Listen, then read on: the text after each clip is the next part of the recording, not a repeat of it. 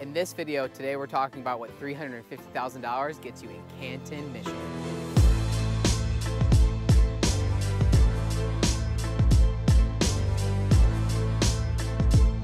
Hey guys, welcome to Living in Detroit's YouTube. My name is Matt Talbot. I am your host. My team and I help people just like you every single day move to here to Southeast Michigan, and we absolutely live for it. We get calls, texts, and emails for people that want to live in the area, that have more questions, that are thinking about moving to town, and we absolutely love it.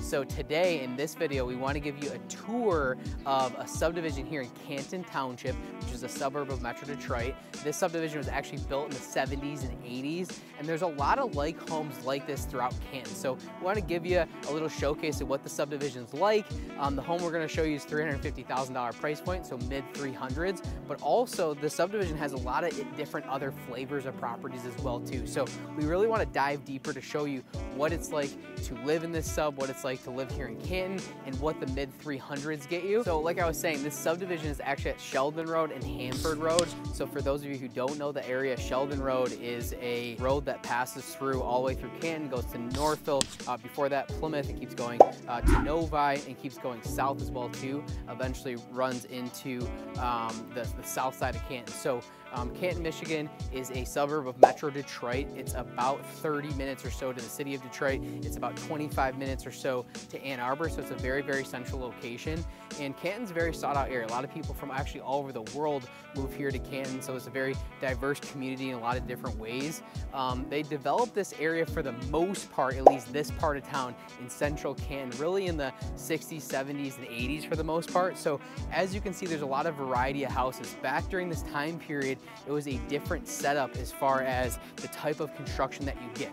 A lot of times in today's world, you see a lot of the more modern construction is more colonials and stuff like that. But as you can see, we have ranch homes, colonial homes. There's a lot of split levels and tri-levels as well in this subdivision. So what's cool about the subdivision is you get a lot of flavor, and there's a lot of different options. You know, some people have been here for 30 years, some people have renovated multiple times. So it sort of depends, which gives you a wide variety of pricing.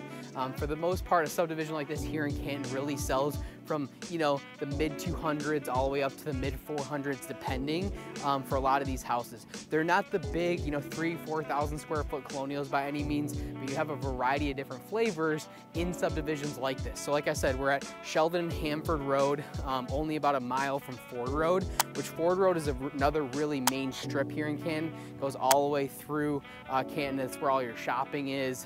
There's an IKEA over there. I mean, really everything your heart desires for that Midwest feel all the way down Ford Road. It's a fairly busy road and that, but at the same time, being local here is very, very close to all that stuff. We want to show you our listing that we have coming up here as well too. It's at a $350 price point, so mid 300s price point is an affordable option for a lot of people. That's why it's a very sought out house. That house is going to be a 70s build, which we'll jump into in a minute, but we want to show you sort of what, you know, $350,000 give or take gets you here in Canton Township. So we're in front of the subject property. This is actually our listing off Botsford in the subdivision. As you can see, it's a 1970s build, colonial as we refer to this. I like the shutters around the windows, you know, attached garage. So like I said, what's interesting about how they built homes back in the day is there's just a variety. If you look at the neighbors, there's like a big ranch next door. The one next to that is this house over here, I think is a split or tri-level. Another ranch here. There's a lot of ranches in the subdivision. There's a sprawling ranch across the street, another colonial here. So like I was saying, you get a variety of different homes, which is nice because you got a bunch of different flavors.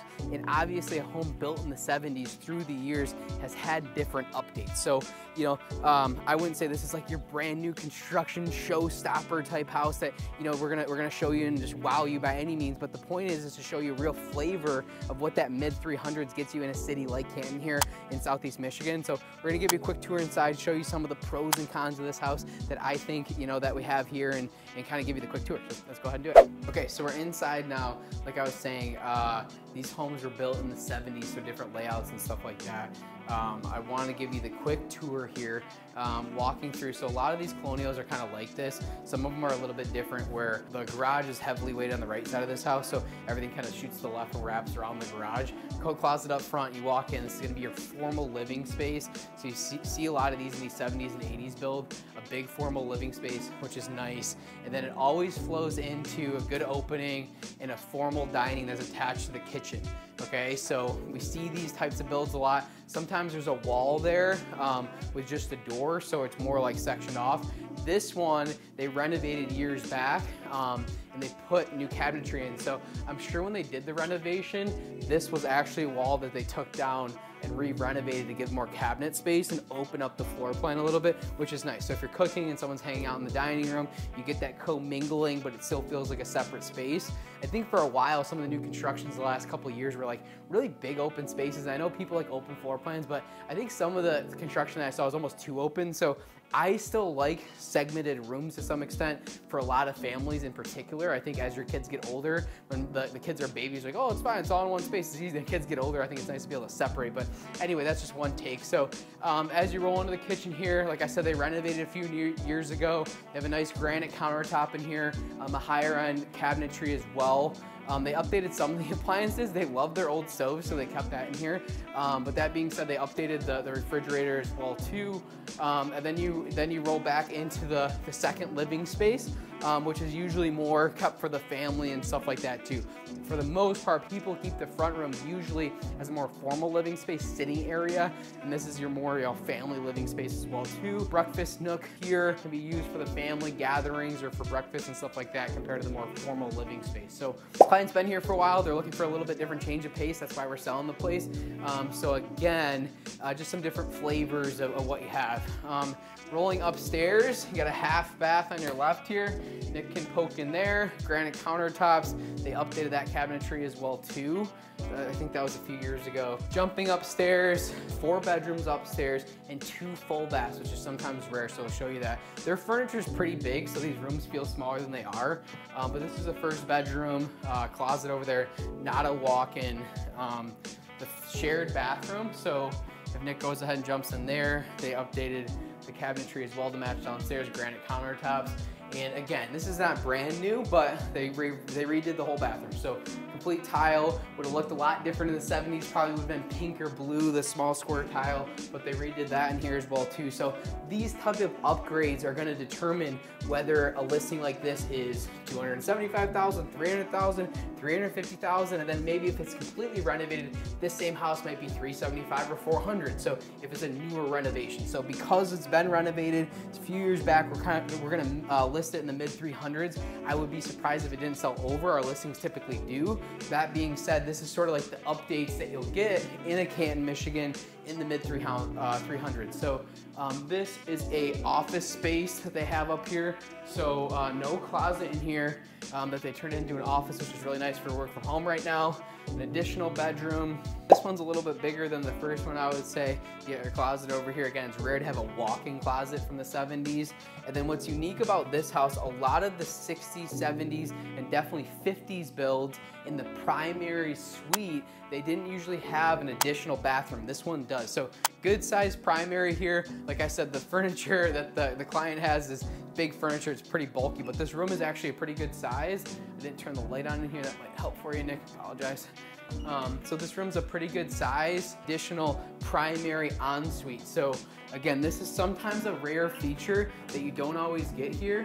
But if Nick wants to go ahead and follow me in here, they retiled the shower, again, granite countertops, newer cabinets, tiled the floor as well too, retiled a few years ago. So you get the ensuite in the primary, which will be a big selling point for people looking in this price point here in Canton, Michigan, or some of the surrounding communities, because it's kind of rare. So starter homes, a lot of starter families and stuff buy these types of houses, and a lot of times they're doing that shared bathroom, right? 3 bedrooms or 4 bedrooms all shared on the second floor for 1 bathroom for these 70s builds. So this is a nice feature you get sometimes you don't always get. And so we'll show you the basement, which is a little bit more dated, but we want to show you what that looks like.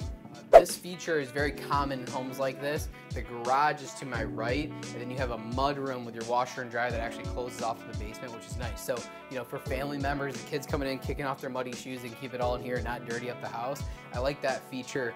You see washer and dryers a lot on the second floor now these days, but still first floor, it's pretty standard 2-car garage, not much to see in there.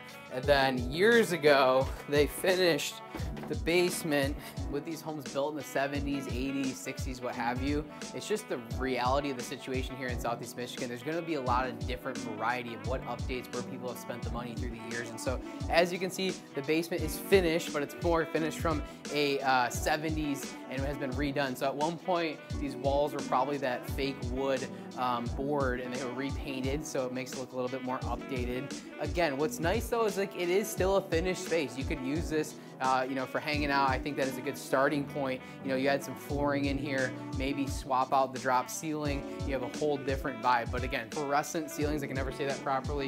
You got an old fireplace down here as well. They have a refrigerator, your furnace is in the back room. So again, a little bit more dated down here, but that's where just determines where your price ends up, okay? If your price is $400, maybe you end up with a similar house where the basement's been more recently renovated, right? There's gonna be some pros and cons as you're looking here in Southeast Michigan, or any marketplace, of course, to understand, you know, where you fit from a budgetary perspective, where your wants and needs are. So a lot of people might trade the basement for, like I said, the ensuite extra bathroom upstairs or what have you. So wanted to show you down here, wanted to show you the reality of the situation in the mid 300s currently here in Canton, Michigan. And yeah, let's jump back upstairs. So depending on budget, location, all that different stuff is really going to be dependent on what areas we're looking at. So where's work is always a good question. If you're moving to the area, you know, how far is your commute? Like I said, Canton's a very, very central location for a lot of different reasons for a lot of people. A lot of people that work downtown or Ann Arbor, it's another one of those central locations. A little bit more affordable than some of the other areas.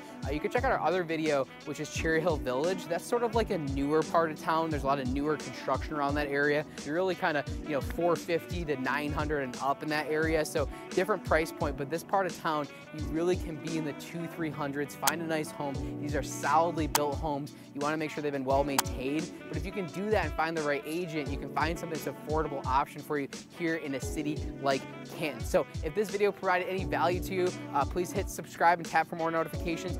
Feel free to comment. Let us know if there's other areas or locations or price points that you want featured. We want to give tours. We want to help continue to educate you guys here on the Living in Detroit channel.